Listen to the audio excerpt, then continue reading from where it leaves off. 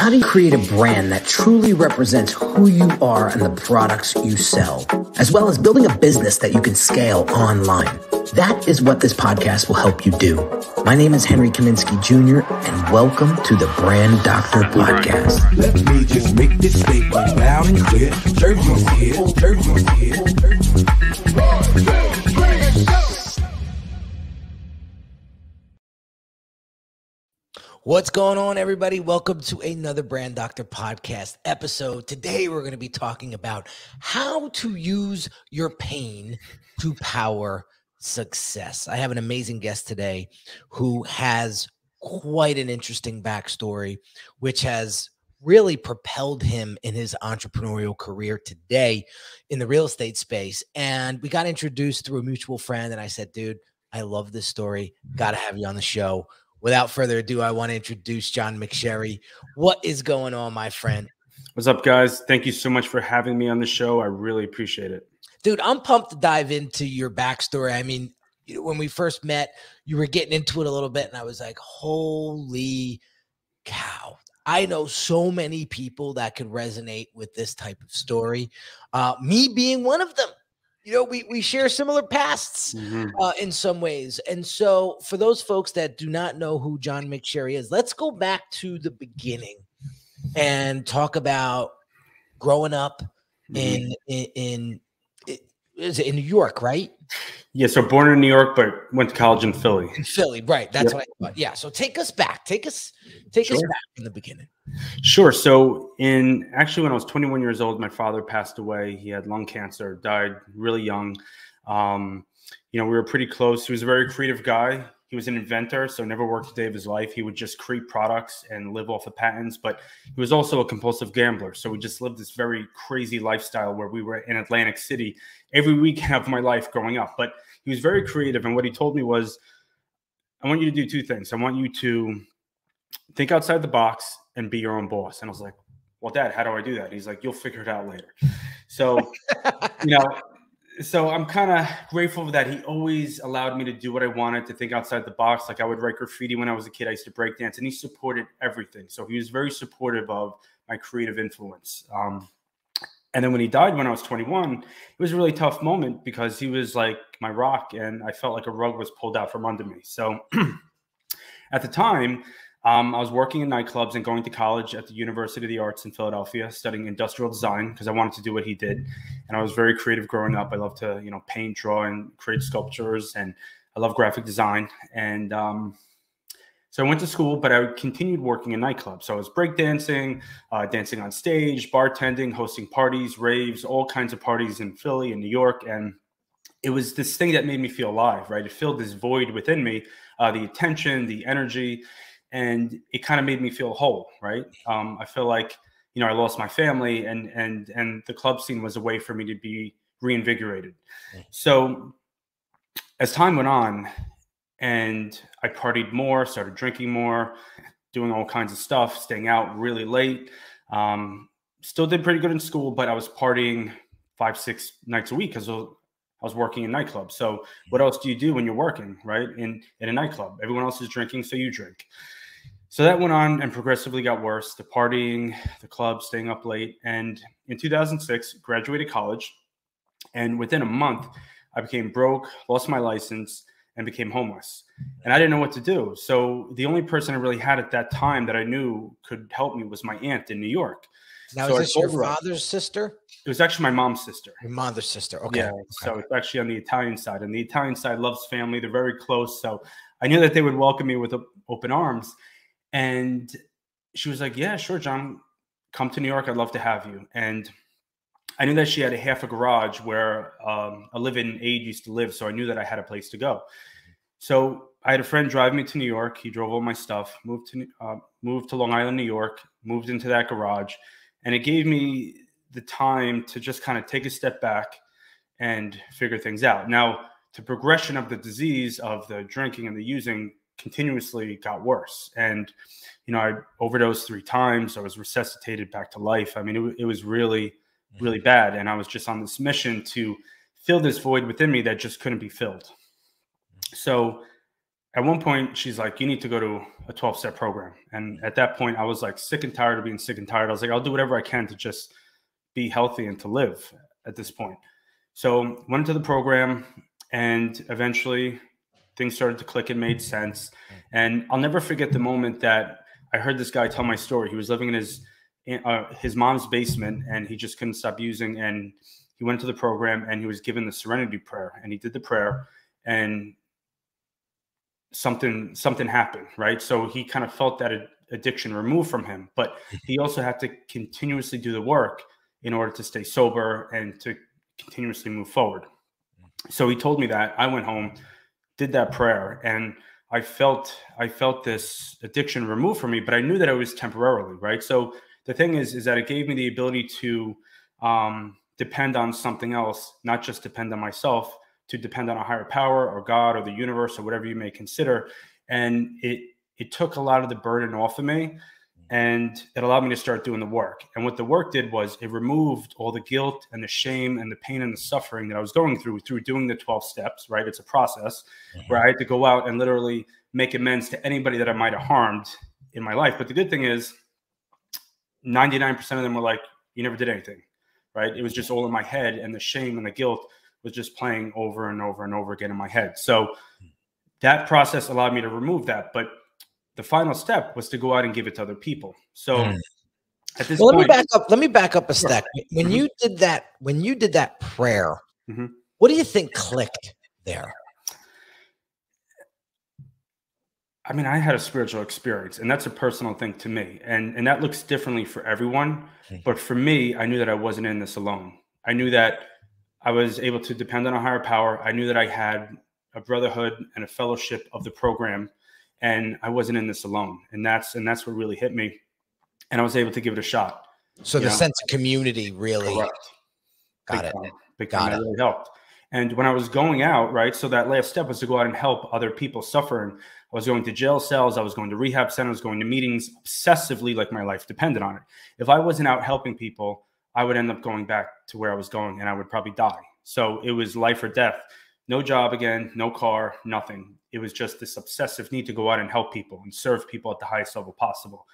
And that gave me what I call a design for living. Now, not everyone has to go through that. That's just my story. Not everyone has my story or hits a rock bottom, but that's my story. We all have different experiences in life. We're all chemically engineered differently. So I like to share that with people to let them know that it doesn't matter how far you fall, you could always get back up, and you must get back up. And then that's a big part of sales, as well as constantly getting knocked down and getting back up. But back to the stories, that design for living and obsessively looking for people to help is what helped me get my first job, like right away. Got this internship in Manhattan. They hired me after like 2 weeks, started working.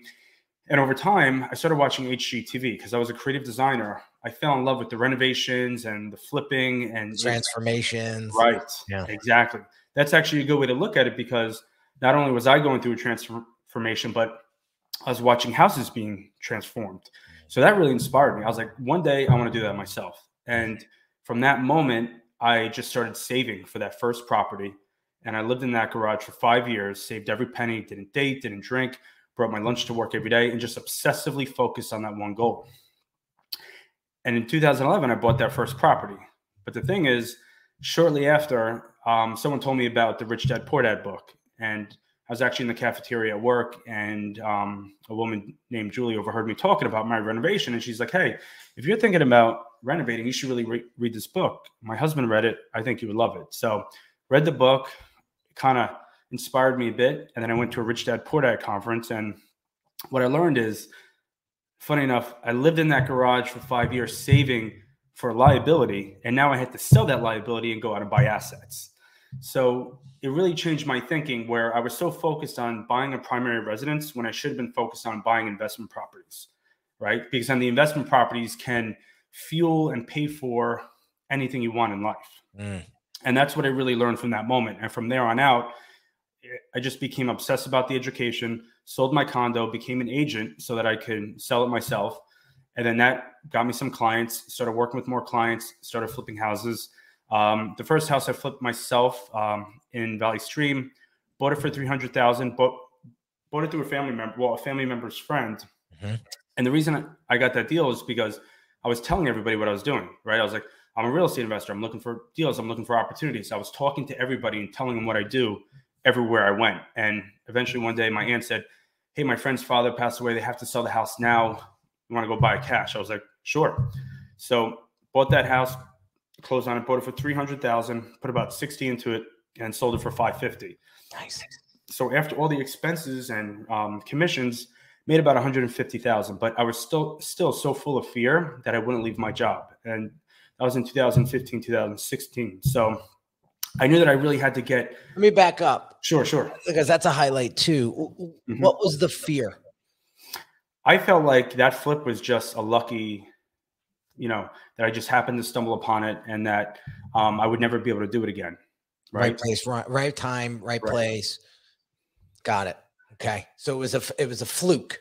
Right. That's what I thought. So I stayed at that design job. Even though I love design, I was locked to a desk. I wasn't out talking to people, and I wasn't engaging and interacting with people, which I really feel like I was called to do. Mm-hmm. So I decided to just start educating myself more, started partnering with people, going to real estate investment groups, doing training, coaching, mentorship, and then just started flipping more houses, grew the real estate sales business. And in 2017, I hired a real estate coach, and he taught me to do two things. He said, I want you to go out, make cold calls, and make videos. I was like, those are two things that I want to do, two things that I'm deathly afraid of. Hate the way I look, hate the way I sound, but he's like, you got to do it. And I was paying the guy like $500 a month at that time. And I was like, if I'm paying this guy, I have to do the work. So started doing the work, started building a following on social media, started getting deals, started getting more listings. And then it just started to grow and grow and grow from there. Where did the hate the way I look, hate the way I sound come from? Interesting. I think that definitely comes from my childhood and just the way that I was brought up. But I think a lot of people suffer from that. A lot of people I try to tell to make videos and stuff, they're like, oh, I don't sound good. I don't look good. But I tell them, I say, listen, everybody knows how you look, right? So people follow you because they like you, right? So they know what you look like. They know what you sound like. What are you hiding from, right? And that's a big fear that a lot of us have when making content. Excellent. Because I know a lot of people that are watching, listening to this are saying, you're speaking my language, because I go through the same stuff. And that's why this podcast is so powerful, because it's going to help you, the listener, know that you're not alone. One, because we just spoke about how community has completely uplifted you and pushed you into uncertainty, into scary moments. But look how you've turned it around. Look how you flipped it on its head. So that's amazing. So now fast forward, you've been doing this now a few years, right? It's 2022. What were some of the bumps and bruises that you got once you started getting a little bit of momentum? So there's always growing pains, right? So right now we're flipping about 10 houses, like 5 to 10 houses a month, depending. Some are local, some are out of state. We're also wholesaling, we're developing, we're buying rentals. We're running and operating a lot of different businesses. Some of the bumps I would say is just, I feel like I wish I would have had more coaching and mentorship early on, which is something that I'm looking to do now, because I could have avoided a lot of, for instance, when I saved for that first property in 2006, I started saving and bought in 2011. I could have probably bought that property 3-4 years earlier, but I didn't have the education. I didn't have the right network. I didn't have the right people around me. So I feel like if I would have had the right coaches and mentors, I could have multiplied 10 times faster. So that would probably be it. Even though things went really good and I built some great businesses, but I also have great people around me that, are involved. I feel like we could have done things a lot faster if we would have had the right mentorship, which is what we're doing now. We're investing in ourselves, and we're also investing in other people. I love it. So now fast forward, we are in 2022. I feel like you really got your shit together at this point, as it seems this way, right? What are 3 major goals that you're really focusing in on now for the company? Because now you own your company, right? You own your own business. So what are some of the things that you're focusing in on now to help level up the brand, and also serve at a high level? Sure. Great question. Well, for 2022, my word of the year is systems. So it's about building out systems in every one of the business, right? We have a wholesaling company. We have a partner. We're marketing to 85,000 people a month throughout the country. So what we've done is we've brought on a coach, very expensive mentorship, and we're really investing in our business. We restructured the entire company, the CRM that we're using, the cold calling crew, everything has changed. In my personal brand, looking to do more branding, which is very important. You know, I've been so focused on the doing that I haven't really focused on the brands. So that's a big part of what I'm doing this year.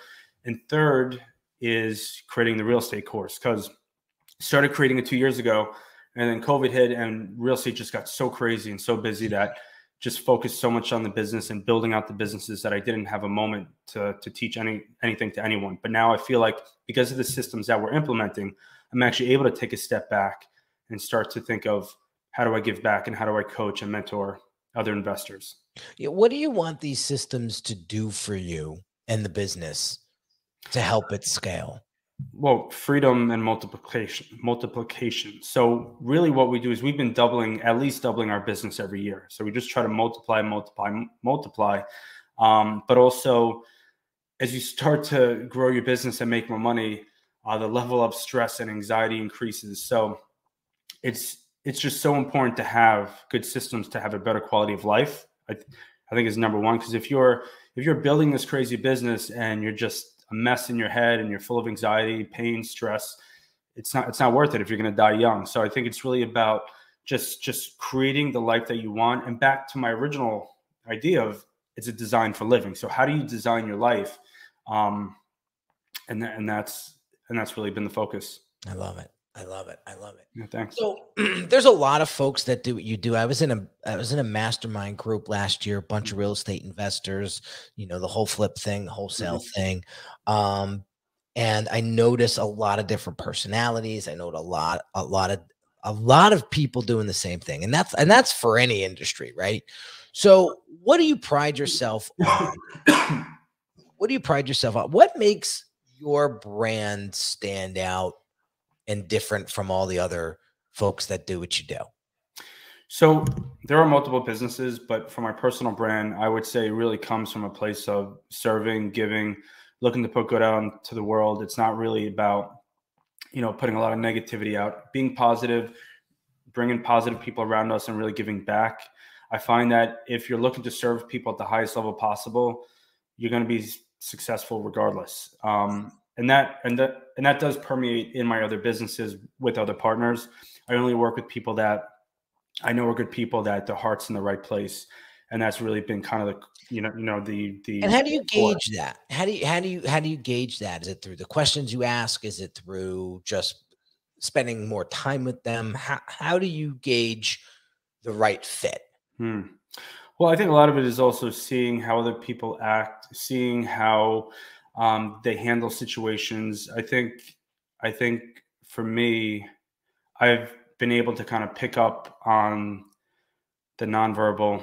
I've been able to pick up on people's motivations, and you could really tell, I think, after being in this business, and because every one of the businesses are a people business, right? It's just about the people, whether it's the people you work with or the people you're serving. So I think it also takes time. I don't know if there really is a system to it. I think it's more of an intuition. But then again, I have worked with people that, you know, didn't have the right goals in mind. And, you know, it's just best to learn that early on and separate yourself from working with that person. But I think it's really important to work with good people, that their heart's in the right place and that they want to help people. I think it's good for you, and I think it's good for everyone around you. I believe that wholeheartedly. I think that's, you know, that intuition is so important. So I see a lot of entrepreneurs being empaths, because those empathic characteristics really help you pick up on emotions and feelings and things that the normal individual, not normal, but the average individual doesn't pick up on. And that's a gift. You know, that's not something to be ashamed of or to try to push down. It's something that you should embrace and leverage and use, because everybody wants to be heard. Everybody wants to be felt and understood. And empaths bring that very easily to the picture. And I think people should lean into that if you're considering yourself an empath. So, all right. So let's get into the course, because I want you I want to spend some time here a little bit, give you an opportunity to talk about the course. So who is this course for? And as they go through it, or if they finish it, or when they finish it, I should say, what are they going to come out with?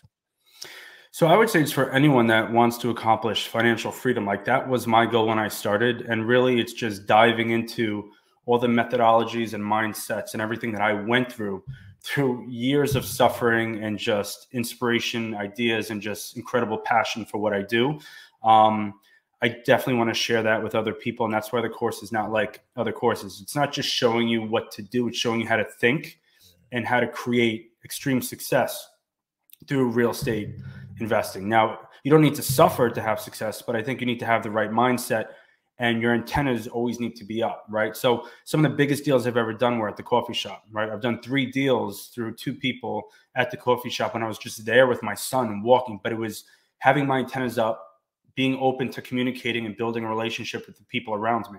So a lot of it is about just the human dynamic, behavior, good habits, and mindset. Now, the goal is for them to walk out of this and to be able to do their first deal in 30 to 60 days. That's really the goal. You know, it took me much longer because I didn't have the right mentors and coaches around me, but now I know what we could do to kind of cut through all the, nonsense and just get right to what do we have to do to find success pretty quickly. I love it. I love it. Did you name it yet? Yeah, it's Millionaire Flip Secrets, but we're going to have different kind of options in it. So we're going to have flipping, wholesaling.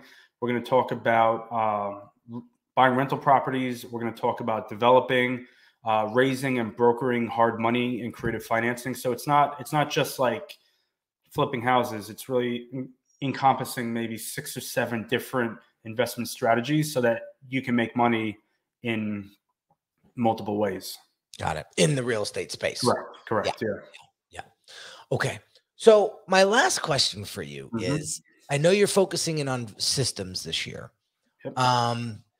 What is another big challenge that you're having the business go through this year? And hopefully by the end of this year, you're looking to achieve it, accomplish it, check it off, and be like, we did it. Well, in the real estate sales business, I work for Douglas Elliman Real Estate in New York. We have an office in Long Island, in Manhattan, and Florida. And what I love about my sales business, I've created a team of great agents, young guys that are hungry. They're also what I like to call a 3-dimensional agent, right? So I want to create a similar kind of real estate agent that I was, where I would go into a house and say, I could buy your house now for cash. I could help you renovate, or I could help you list it to maximize the profitability. So it's really just about like structuring and building great investor agents and growing that team. And within the brokerage that we're at, Douglas Elliman, I'd love to turn that into a couple $1 million a year GCI gross commission team. And that's another goal. But it's not like we're just focused on one aspect. I find that the business is, it's cyclical and they feed each other, right? So we work with developers, we work with investors. We might sell a building for a developer, right? And then find him a deal, sell him the deal, and then maybe invest with him. So there's just like so many intertwined opportunities by being an agent and being an investor. Now, I wouldn't suggest that for everyone. It works for us because I feel like it's in my DNA, and I like to kind of train and coach other agents to do the same. But I would rather see somebody just be hyper-focused on investing or just want to become the best agent they can be.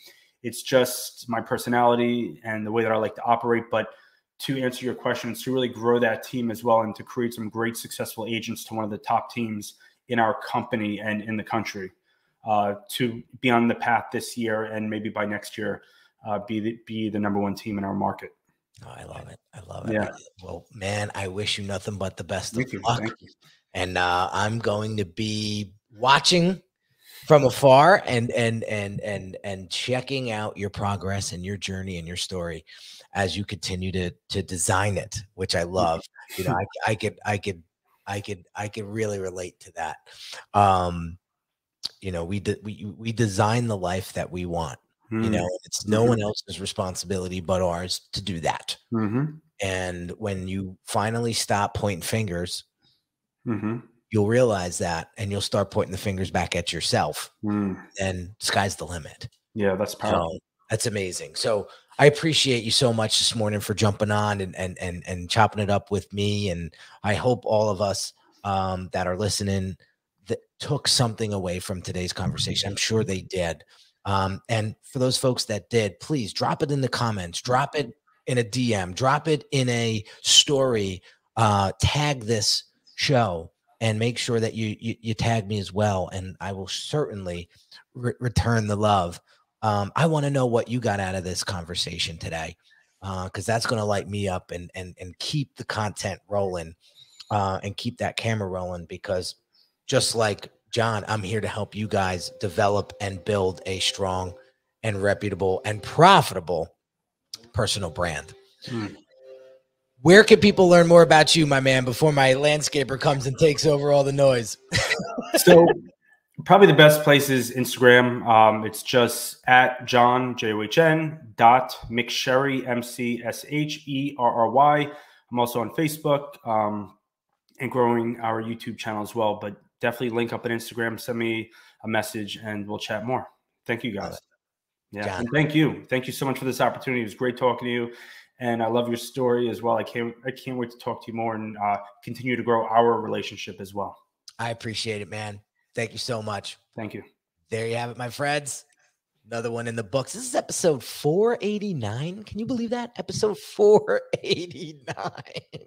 Been doing this a minute, guys. Been doing this a minute. If you haven't subscribed yet to the show, it is on all the podcast platforms. Pick one. Make sure, if you're watching this, make sure you subscribe to the YouTube channel as well. Appreciate all of you guys. Love you guys so much. I will catch you on the next episode real soon. Take care.